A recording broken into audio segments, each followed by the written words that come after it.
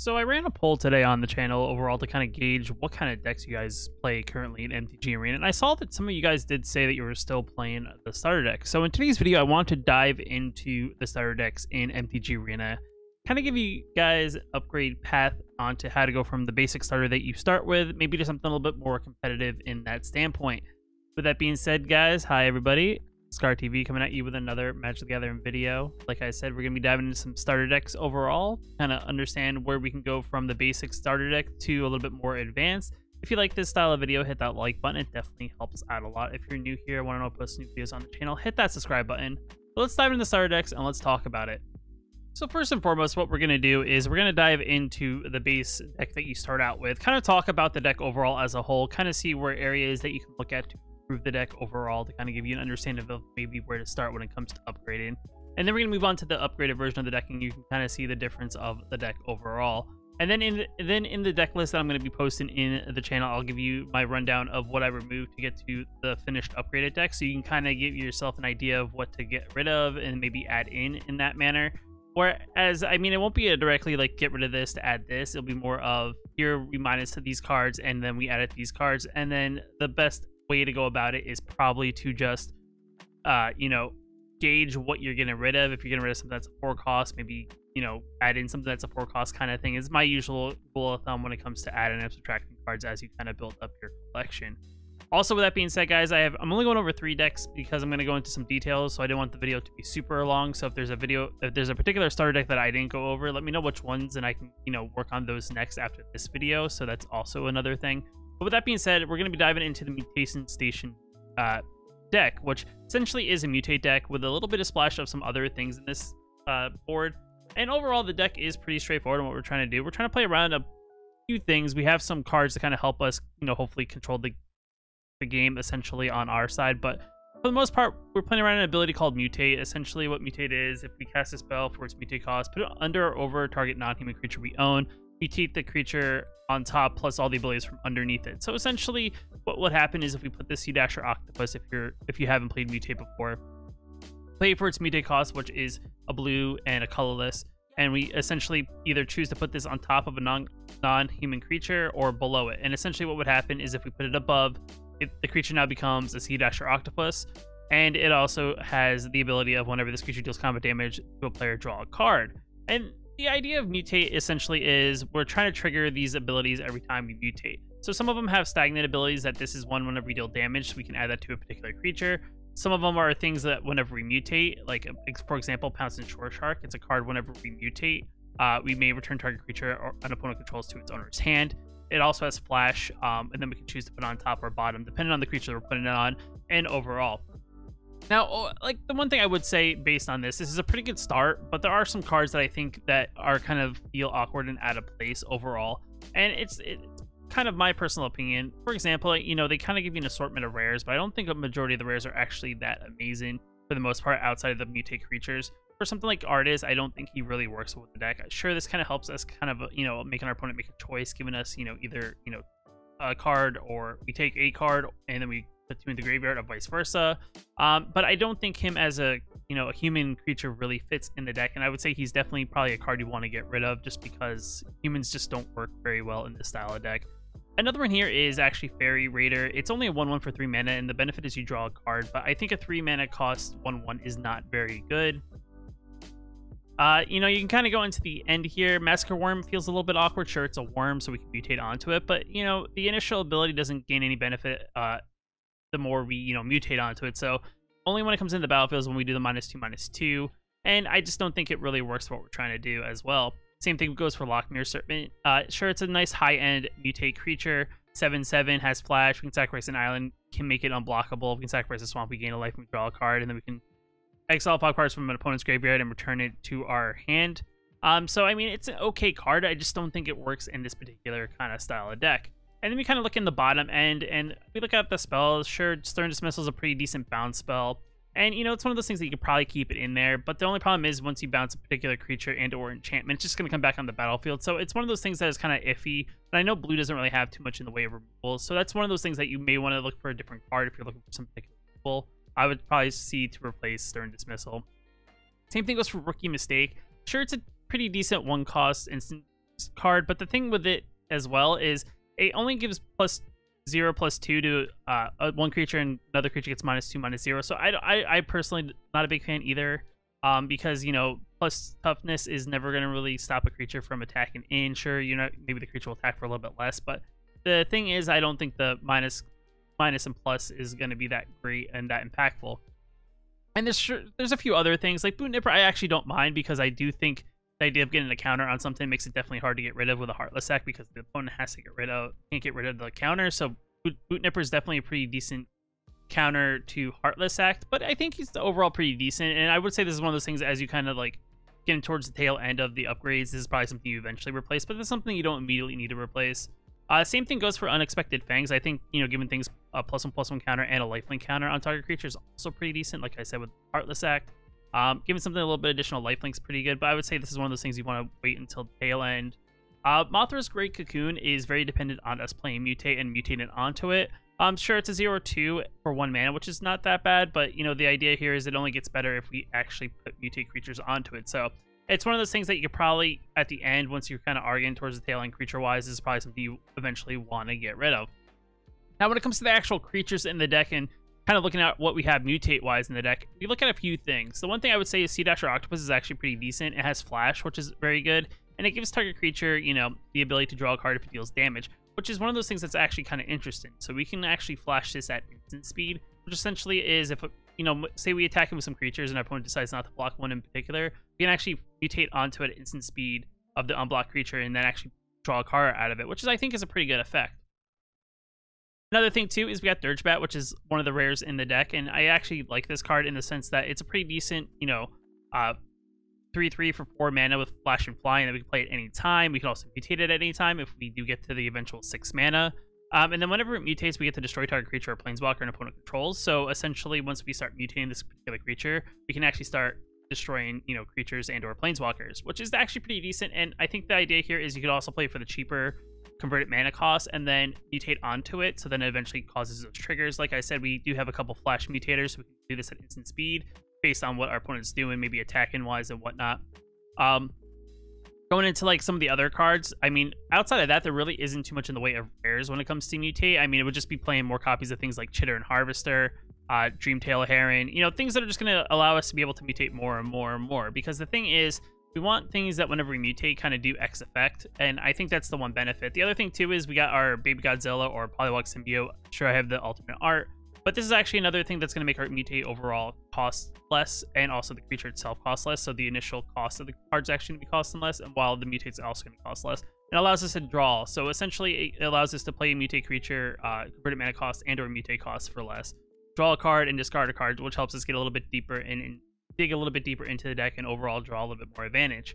So with that being said, I mean, Mutate deck is pretty good. I think when Mutate works and you actually are getting Mutate triggers turn after turn, doing pretty consistent mutating, you can definitely put your opponent in a very awkward position. So moving on to the upgraded version of the deck, you can overall see that deck really didn't change too much. What we did with the deck overall to kind of add in some a little bit more consistency is we added in this 1 mana card called Zagoth Mamba. It's a 1 mana 1/1. Whenever this creature mutates, target creature and opponent controls gets -2/-2 until end of turn.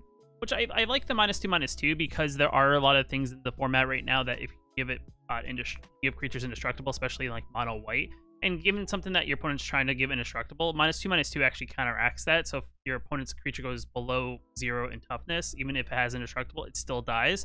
I think having a 1 mana card that does that is actually pretty good, and it's one of those things that triggers every time that they mutate. So it's something that you can possibly trigger multiple times, even in one turn, if not throughout the course of the game.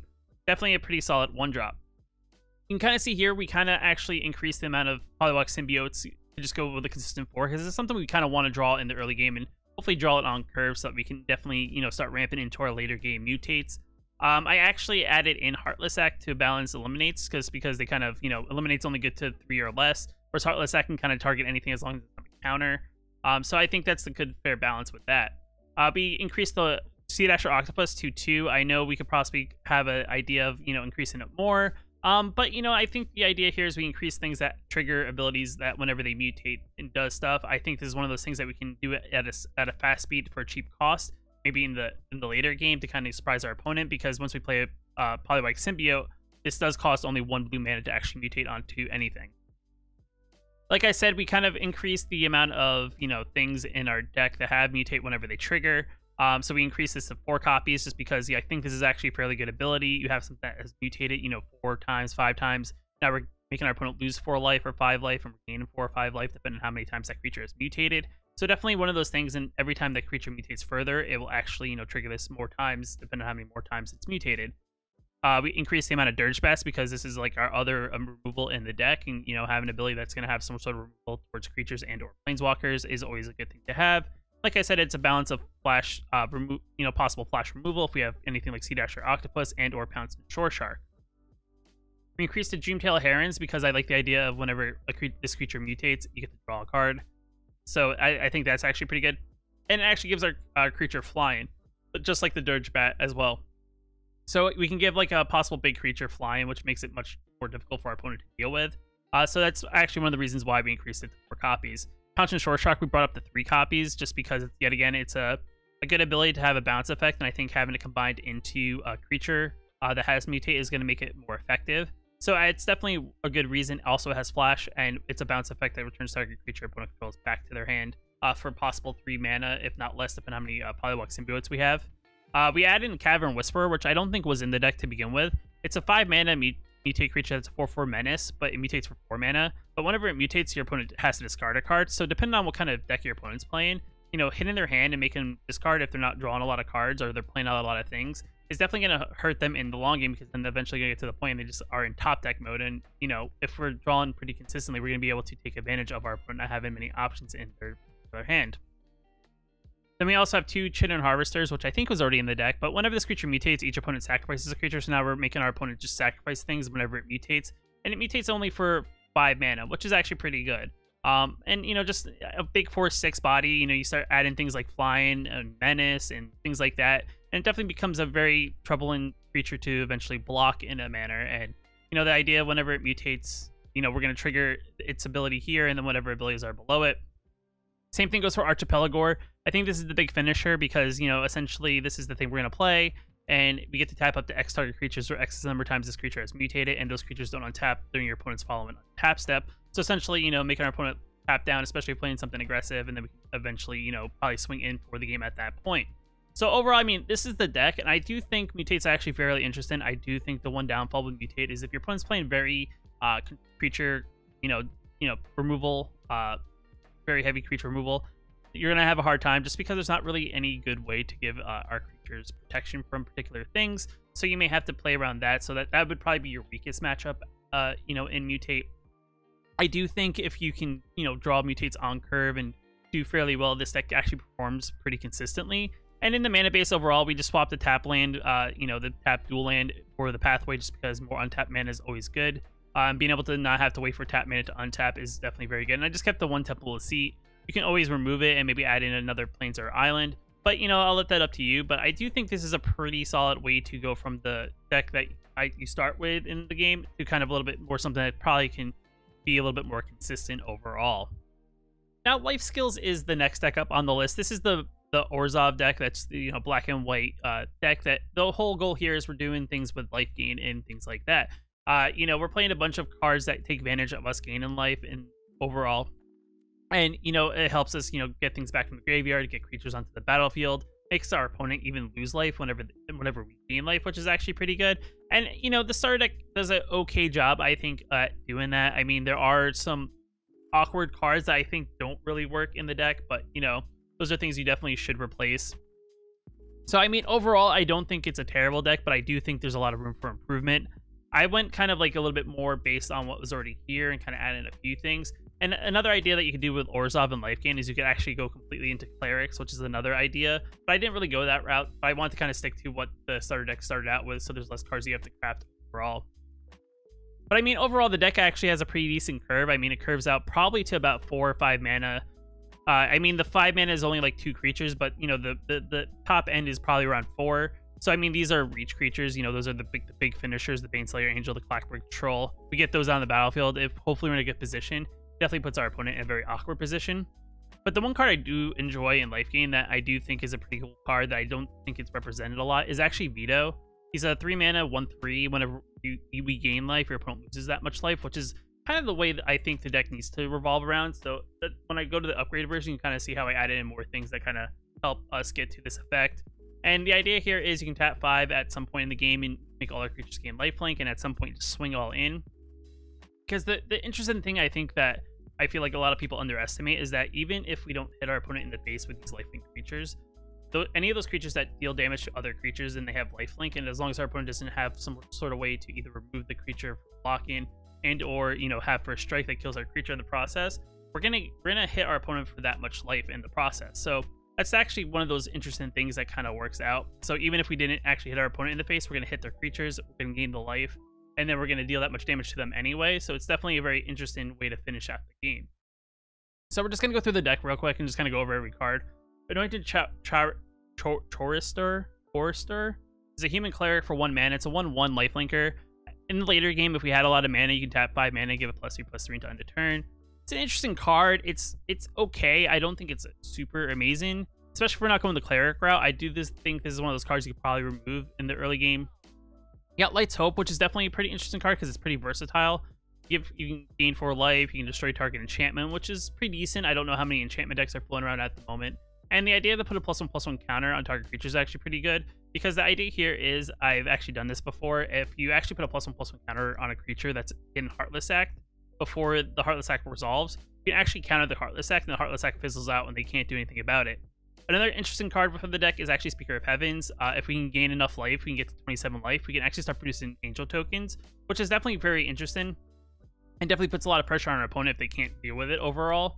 After that, we got Shadow Spear, which is another interesting card here because it gives equipped creature +1/+1 and has trample and lifelink, which is our other way of actually getting through for damage to opponent's face and triggering some other things in the deck if we give something lifelink. The other thing that I think a lot of people underestimate that actually this has is we can tap 1 mana and permanents your opponent's control lose hexproof and indestructible to end a turn. So this is one of those things that I actually think a lot of people underestimate. I do think it's because it's kind of awkward in best of 1, but the idea to give something, make it lose hexproof and or indestructible is an interesting ability in the fact that there's a lot of things in mono white that kind of gives things hexproof / indestructible. Well, I guess it's not hexproof, it's protection, so I guess that doesn't count. And if you ever get paired up against a deck that plays like Dream Trawler, this is actually something that makes their Dream Trawler kind of weird in the sense that now they can't give it hexproof in any sort of way, even if they discard a card, because this I think is a static ability, so they can't actually override it by discarding a card. If I'm not mistaken, let me know down in the comments below if I'm wrong. And I think it's an interesting way just to give, your creatures just a way to get through some extra damage. And if they don't have lifelink on them, it gives them lifelink, so that's also pretty good. And it's on the fairly cheap side, so there's only a 1-of in the deck. Erebos' Intervention is another interesting card here because, like the other cards in like the Mutate deck that I said before, giving the creature -X/-X is another way to get around Indestructible. And the idea here is that we also gain life in the process, so that's definitely pretty good. And the idea also to exile up to twice X cards from graveyards is actually also good, in the sense that if we're playing against a matchup that your opponent's reoccurring things back from the graveyard, you can just get rid of their graveyard and your opponent just doesn't have anything to get back. So if they play something like Lurrus, this is definitely a good target for that. So definitely Erebos' Inventions is a card that you probably want some more of, just based on the overall meta as a whole.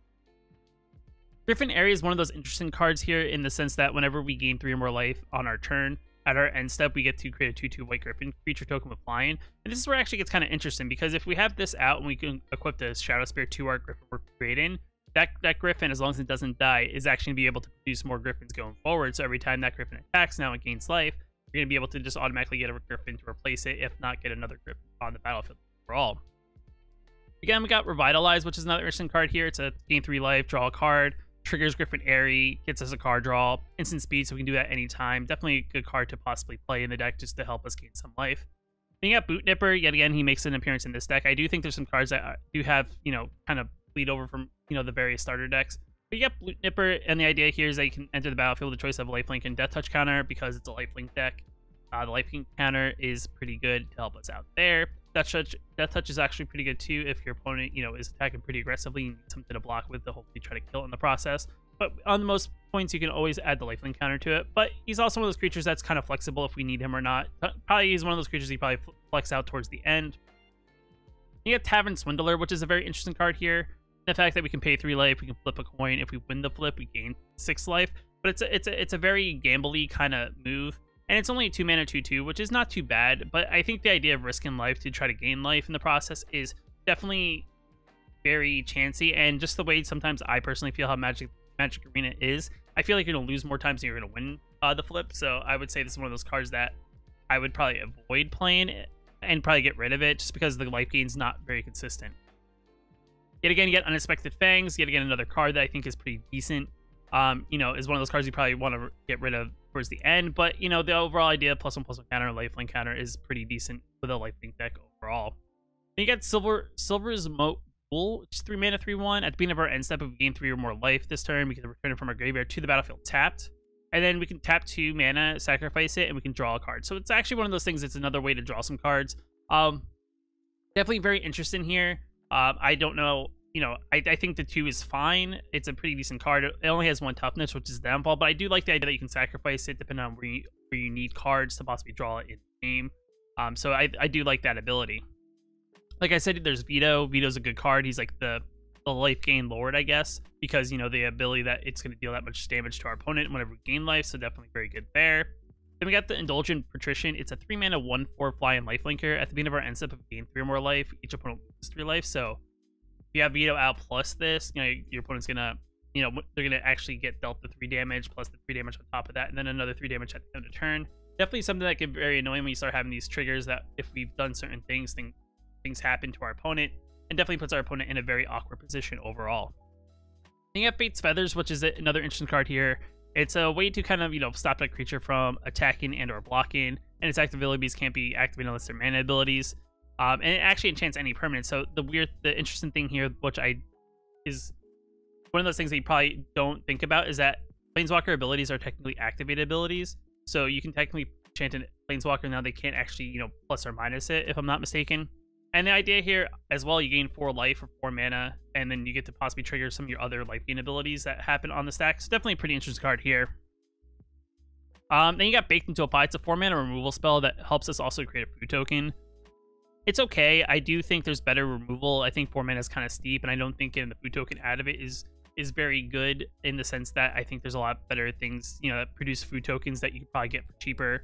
But I mean, it's an okay removal for the early game until you start probably flexing and getting into more of the other removal spells that there are in MTG Arena. Then you got Resolute Rider. It's a 4 mana 4/2. You can give it lifelink at the end of turn, and Resolute Rider also gains Indestructible for 3 mana. It's one of those things that you can kind of choose depending on what you need. I do think it's kind of on the pricey side for 4/2. I think the abilities are kind of very cost heavy. I mean, unless you're in the late game, you don't really have a hand. I guess it's worth it to possibly tap it depending on what the situation is. But I honestly, he's also one of those cards that's very awkward for the cost and what he really does. I just don't think it's that amazing overall. And then you got Baneslayer Angel, which is a 5 mana 5/5 flying first strike lifelinker, protection from demons and dragons. I like this card because, you know, you can first strike lifelink, so essentially you can hit something first, gain life, and then if you deal more damage to it than its toughness, it's gonna die. But if it doesn't, at least you gain the life in the process. Also has flying, which makes it very versatile. You know, it blocks a lot of things in the game currently. So overall, I think I do like Baneslayer Angel. And you also got Clackbridge Troll, which is another interesting card here. It has trample haste, and whenever it enters the battlefield, the opponent gains 3/0/1 goat tokens. And at the beginning of your combat step, any opponent may sacrifice a creature. If a player does, tap Clackbridge Troll, gain 3 life, we draw a card. So this actually puts our opponent in a very awkward position, because we're going to start playing we're going to play Clackbridge Troll. They're going to get 3 go tokens. And if you have something like Veto out on the battlefield, every time they now sacrifice one of those go tokens, they're just looking to at least take 3 life, because we're going to gain 3 life from this ability.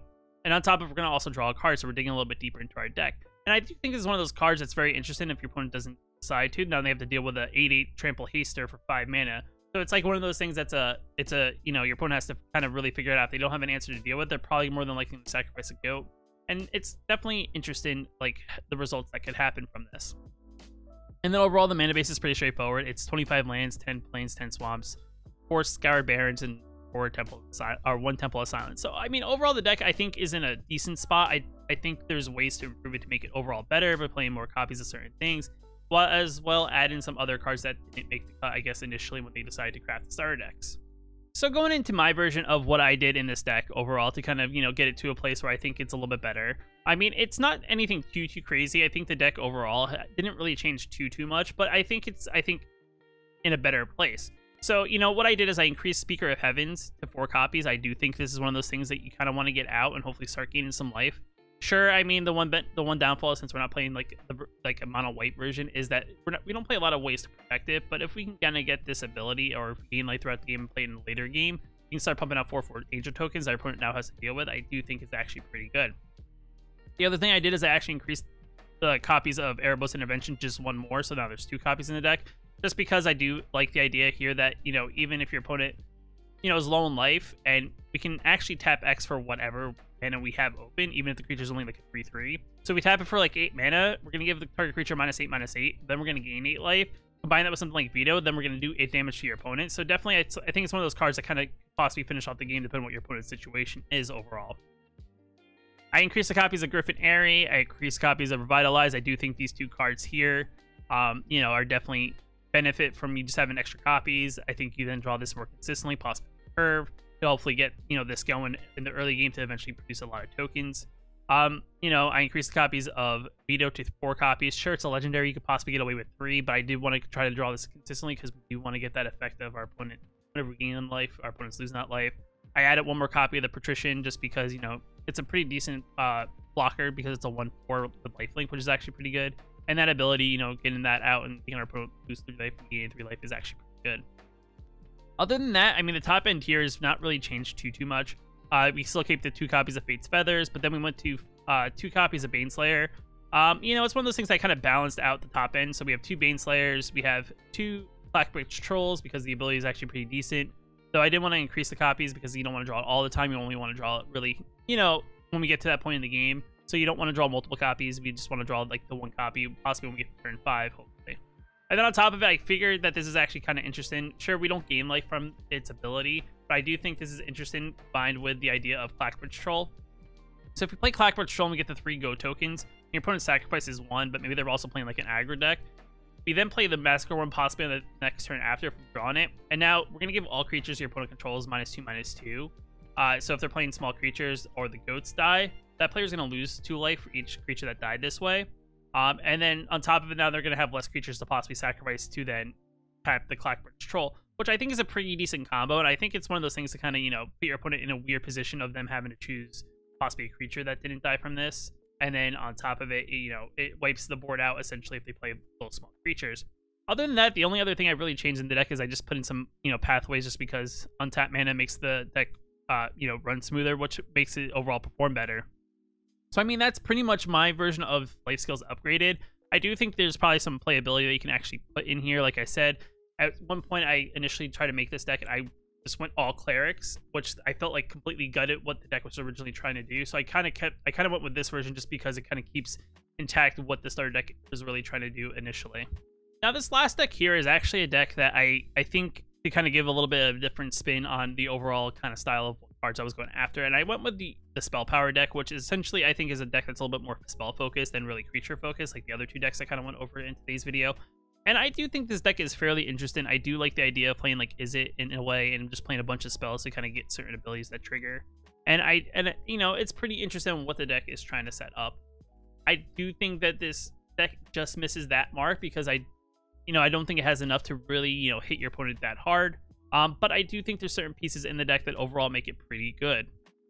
So we look at the 1-drops here, and Merfolk's Secret Keeper is actually kind of one of those interesting things here because the idea here is that I think they thought that you mill yourself for 4 cards, but, you know, possibly 4 cards in your graveyard, because the deck benefits from you having spells in your graveyard or instants and sorceries in your graveyard. So I guess they thought you'd mill yourself for 4, which is a very weird thing for a person to do, especially a newer player to do. And I mean, sure, you get the 0/4 wall out of it, but I don't think, you know, that ability is very, very good. So this is something I would definitely replace probably very early. Opt is a very solid card because you scry, so you get to look at the top card. You get to choose if you like that card to draw it. If you don't, you just throw it on the bottom and you get to draw a card at random. So I do like Opt, which is a pretty strong card. Then you got Shocked, which I feel like has gone to the wayside just because, you know, there's Frostbite from Kaldheim that came out. But I do like the ability that Shock is in the deck because it can target anything, so even your opponent's life total. So I did decide to keep the actual Shock in like the upgraded version of the deck just because of its ability to target anything. You get Anticipate, which is another interesting card in the deck. It's an instant speed 2 mana card that allows you to look at top 3 cards of our library. We get to put one of them into our hand, the rest in the bottom of our library in any order, which essentially is like a scry 3 draw 1 kind of thing, but you don't get to put anything on the bottom before you draw. But I do like the idea here that at instant speed you can technically draw a card and throw 2 cards on the bottom of your library, which is definitely pretty good. And you got Riddle Form, which is a card that benefits from us playing non-creature spells. And it's kind of weird when you look at the various decks. It's kind of weird when they choose the uncommons and commons and how many copies they give.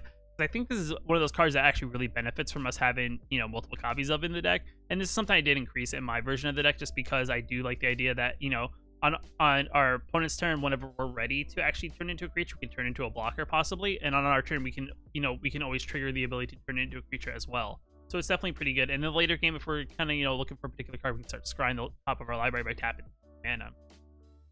You have Vidalian Arcanist, which is a 2-mana 1/3. It's, you can tap it, we can spend colorless mana, spend this mana to only cast instant sorcery spells. So I do like the idea that, you know, this is like our ramp spell for the deck, but it's only colorless mana, which doesn't help us out as a whole, because sure, there's cards in our library that have a colorless mana symbol in the cost, but there's not many in that sense. So it's definitely a very particular card. So I don't think it's a very strong card for what we're trying to do.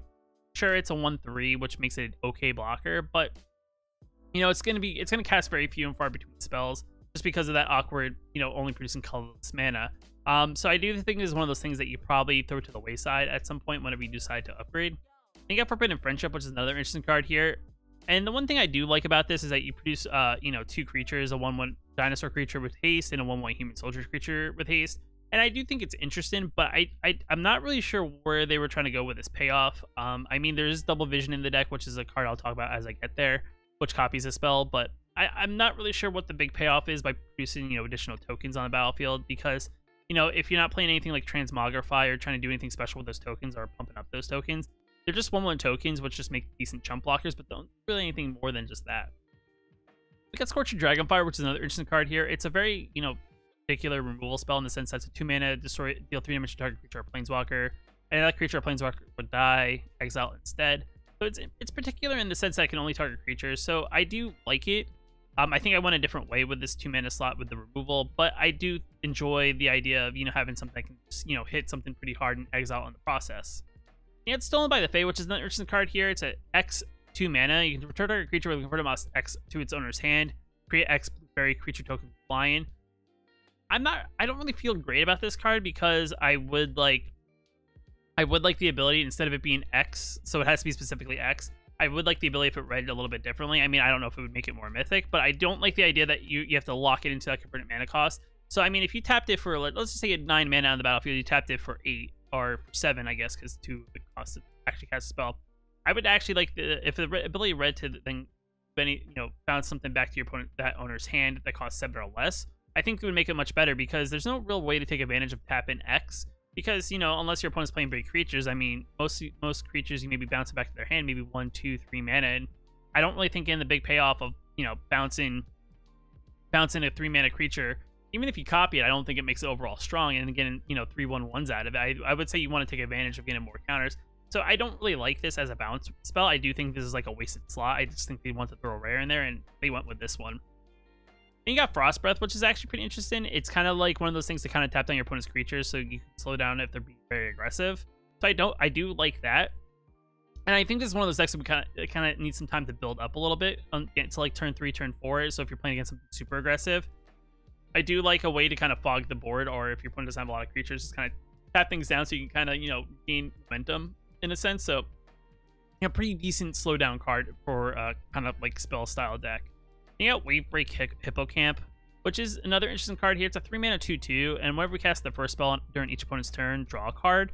I mean, it's okay. Yet again, it's a very awkward rare. I'm not a big fan. This is one of those cards I definitely remove the deck. It just feels out of place in a sense that it's just some of the cards in this deck just don't feel really that strong. It just feels like they're just thrown in there just to kind of fill that quota of hitting the rare. Brazen Borrower is a very good card. I do like the ability that the one side's Petty Theft, which you can bounce target permanent back to its owner's hand for 2 mana, and then after you do that, you can always play for the 3-mana flyer that has flash. But the only downfall is that you can only block creatures with flying. But I do like the idea that you have a dual ability, so I do think this is one of those ones you want more copies of than just the one. You get Spell Eater Wolverine, which is another interesting card here. This is one of those things that takes advantage of us having, you know, multiple instances of sorceries in our graveyard. And I can kind of see that's why the Merfolk Secret Keeper is here, but yet again, I don't want to throw things in the graveyard and not actually try to play them. So that's one of those reasons why I don't think Secret Keeper works. But I do think you get to a point by turn 3 that you may have played 2 or 3 spells at that point. And then by the time this actually gets to swing in and attack, I do think that this is something that you can take advantage of that. I think that Spell Gorger Weird. The name's very weird. It's also a weird creature, I guess. It's a 3-mana 2/2, and whenever we cast a non-creature spell, put a +1/+1 counter on Spell Gorger Weird. Yet again, as much as I like the card, there's an uncommon that's Sprite Dragon. That I think is a much better version of it because one has flying, it also has haste. Sure, it's only a 1/1, but I do like the idea here that, you know, it's cheaper in the sense that it costs 2 mana. You get a 1/1 out of it, has exactly the same ability, and can also attack in the turn it immediately comes down to the battlefield. That's where I kind of went with, and I got rid of these just because I do think the Sprite Dragon's just that much better. Then you get the Experimental Overlord, which is another interesting card. It's a 4-mana card that creates an XX blue and red weird creatures, so it creates more weird creatures. Where X is the number of instant and sorcery cards in the graveyard, then you may return target instant or sorcery card from graveyard to your hand, exile Experimental Overlord. So I do like the idea here that, you know, as we get into the later game, your graveyard's going to fill up with instants and sorceries. And at some point, you're going to get like a 4/4, 5/5, 6/6, depending on how many instants and sorceries. And then on top of it, you get to return back one of those instants and sorceries back to your hand to possibly cast it. So if it's like a removal spell that you need, bounce spell, or even a draw a card spell, I do think this card is definitely good in that sense because it has a big payoff of besides getting the creature, we're now getting back a spell as well to take, you know, use against our opponent. And then in the top end here, we have Stormwing Entity, which is a very good card, I think, for the deck. And this is definitely something you want to, you know, get more copies of because just like is it in general, like is it aggro deck? This is something that, you know, is going to take advantage of us playing non-creature spells. So as Flying and Prowess, it costs 3 less, which is 2 colors and a blue. Cast if we play an instant sorcery, so you can play an Opt before it, you can play a Shock before it, pay for 2 mana instead of 5 mana, and then when it enters the battle, we get to discard the top 2 cards of our library, so we can kind of set the next couple turns if we're looking for non-creature spells or possibly even for threats for the board. So definitely a pretty good card, and I do like this Prowess ability. You got Double Vision, which is another interesting card in the deck because this is going to help us trigger multiple abilities of things if we get into the late game. Can't remember if I actually kept it in my upgraded version. I'm just thinking off the top of my head. I won't really know until I look at it, but this is definitely something, a cool way to kind of copy spells to get, you know, double spell, you know, abilities. So essentially you can, you know, cast a Frost Breath. It casts 2 copies of that Frost Breath. If it's the first spell, we cast it on each turn, and it's not just our turns each turn, so we can do it on our opponent's turn and our turn, and we're going to get double the copies of that particular spell, and we get to choose new copies for that target, which in the end game is going to be a good way for us to take advantage of things that, you know, whenever we cast a non-creature spell, we're going to get +1/+1 counters, or so on and so forth. You know, multiple Experimental Overlords, going to get multiple weird creatures, multiple cards back from our graveyard, so on and so forth. Then you got Shark Typhoon, which is another interesting card here. I didn't add any more copies to the deck. I think I kept the 1 copy in the deck because you can slam it for the 6 mana, which essentially whenever we cast a non-creature spell, we get an XX Shark token where X is that spell's converted mana cost. And the deck plays a fairly, you know, decent array of spells of, you know, 2, 3, 4, even 1. So we're going to start producing some sharks that way. But in certain situations, you can also catch your opponent off guard by tapping X and cycling the card for 2 mana. And then we're going to get a shark token for whatever X mana we cast, and we get to kind of do it at instant speed, and your opponent can't counter that ability, and we get to draw a card out of it. So it's definitely one of those 2 things that you can kind of do depending on the situation. So if you really need a blocker, you want to catch maybe your opponent attacks with something you really want to, you know, get from the battlefield, surprise them with a shark and put it in its way. Or at the same time, if you draw in the later game, you can always slam it on the battlefield, and then whenever we start casting non-creature spells, we're going to start pumping out sharks like crazy. So it's definitely one of those cards that definitely is pretty decent overall. Then you got Boon of the Wishgiver, which is 2 copies of it in the deck, if I'm not mistaken. And it's interesting here in the deck. It is kind of like that big draw card kind of spell. You know, it's sorcery speed, draw 4 cards. You know, I just don't think it's amazing. I mean, sure, you can cycle it for 1 mana and draw a card, but I do think there's probably better draw cards that are even commons. If for the most part, if you're not playing Cycling, I don't really know why you're playing Boon of the Wishgiver. Or something with like a very deep mana curve. Sure, I mean, in the late game, if you have something like Double Vision out, you're gonna draw more. You can possibly draw 8 cards if you really want to, but at the same time too, you're tapping 6 mana to draw those 8 cards. Probably not gonna have the open mana to really play anything else. So it's definitely one of those awkward cards in the deck, just because I just don't think the benefit of tapping that much mana to get 4 cards is really worth it. And like I said, the mana base overall is the same that it started out with. You know, 10 of each land, 4 copies of Sweetwater Cliffs, and 1 empathy. So it's definitely you know, an overall pretty decent deck. Like I said, I do think there's just awkward cards in the deck that just don't really work. And I just think they're thrown in there just to kind of, fill that space, and just didn't want to, throw in other cards in the process. So now we're going to look at my copy of the deck. And I mean, overall, the deck really doesn't change too much. I do add in a couple of things to kind of give some other kind of abilities in the deck, just based on, my knowledge and kind of what I've seen. So in the 1-drop slot, we don't really have a 1-drop, but we went with 4 copies of Opt and 2 Shocks. So nothing really changed there. I think I did increase 1 copy of Opt. In the 2-drop slot, we actually increased the copies of Riddle Form to 3 copies, which I think is a pretty solid spot for a Riddle Form. It's one of those things that you want. It's a non-creature spell, so cast a Riddle Form to make another Riddle Form not be a Riddle Form, so definitely very good there. But outside of that, you want to draw maybe just the 1 or 2 to be on the battlefield, but you don't need all 4 copies of. Another card that I added in here that I do enjoy is Blitz of the Thunder Raptor.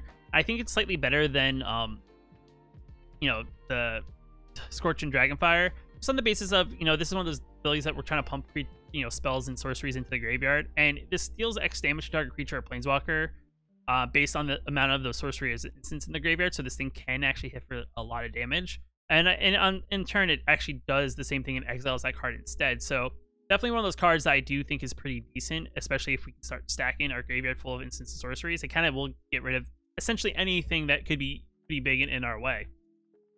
So I kind of copied something from my Is It combo deck in the style of, I think Unleashed Fury is actually pretty decent here, kind of combining that double vision type stuff. And the idea here that what we're trying to do here is we're going to try to put it on something like a Sprite Dragon or Storming Entity or any of our creatures in general, even a Spell Eater or Wolverine, because it could get double strike.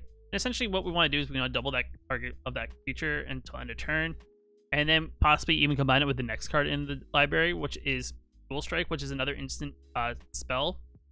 We can foretell this for the 2 colorless, and whenever we cast the next instant or sorcery spell with your mana cost 4 or less, copy that spell. You may choose new copies for that spell for 1 red mana. So for 5 mana, we can essentially cast our most expensive spell in the deck outside of Shark Typhoon or Double Vision, and we get an extra copy of it, and then we get to trigger it twice. So essentially, you can copy any of our spells in our library and do them twice.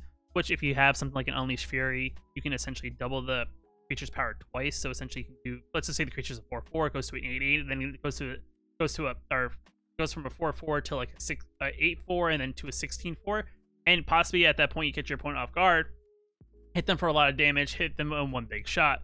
Like I said, I like Sprite Dragon over that other thing, so we added 4 copies of that because I do like the benefit of having fly and haste, the +1/+1 counter every time we cast a spell. Sure, it's a 1/1, but we could probably get it up pretty big pretty quickly. Then we went with 2 copies of Brazen Borrower. I didn't want to increase too many copies just because it is a mythic, and you're trying to just upgrade the starter deck. You're not trying to invest a whole ton into it. Just kind of get maybe a little bit more competitive. So we only went with 2 copies because of the solid ability of both effects. Kept the same amount of Spell Eater Wolverines. I think it's an okay card in the 3-drop slot. The ability to possibly have double strike as long as they have 3 or more instances of sorceries, which is very plausible with the deck based on how many instances of sorceries we have in the library. So definitely pretty good. It's a 3/2 for 3 mana. And then on top of it, we got Lord Drakis, which I think is one of those cards that I kind of threw in there just because I do like the idea here. You can throw it on any creature, because none of our creatures are humans, of course, and give it, make target creature a 2/3 instead of whatever their base power and toughness is. But on top of it, we get the ability of getting target instant or sorcery card back from our graveyard to our hand. So like if we need a possible another Unleashed Fury to finish off the game, or maybe our opponent made us discard a Dual Strike, we can get back a Dual Strike and then kind of set something up in the later game. The other thing too is anything with a +1/+1 counter, like, okay, so Sprite Dragon I think is the only thing in the deck with a +1/+1 counter. We can put the base power and toughness over this, and whatever +1/+1 counters are on Sprite Dragon, you essentially will gain that much power. So it will go from being a 1/1 base power and toughness, or 1/1 base power and toughness, to a 2/3 base power and toughness, plus the X amount of +1/+1 counters on top of it already. So if it's a 3/3, which means it has 2 +1/+1 counters, now Lord Drakis is now a 4/5, which is definitely very good in the sense that it kind of protects our Sprite Dragon from possibly getting removed from like something like a shock or something like that. And of course, we still have 3 copies of Experimental Overlord, which is very solid.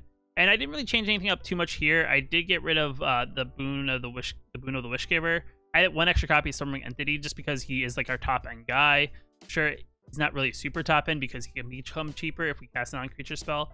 But I do like this list on what it's trying to do, and I added in the pathways because, like I said, a deck like this style of deck wants to be aggressive and not have any off turns and play tap mana. So we have an off turn if we, especially in the early game when we're still trying to ramp up our mana to the right amount of mana to be able to cast multiple things. So we just went with Pathways just because it's much better than tap lands in general. And I kept one copy of Double Vision because, you know, it's nice if we can draw this and possibly get on the battlefield and get multiple copies of spells that we're casting. But it's not something you really need to run many of because you don't want to draw too many of them, and then it creates a very awkward situation in that sense. But I mean, this is that spell power upgraded, which I do like. I played around with it. It does perform pretty well. It does have that explosive, you know, surprise that your opponent may not catch. But, you know, let me know down in the comments below what you guys think of the decks I went over in today's video. Which one's your favorite? Are you playing any of the ones I kind of went over already? Do you have something similar? Like I said, let me know in the comments below with any of the feedback.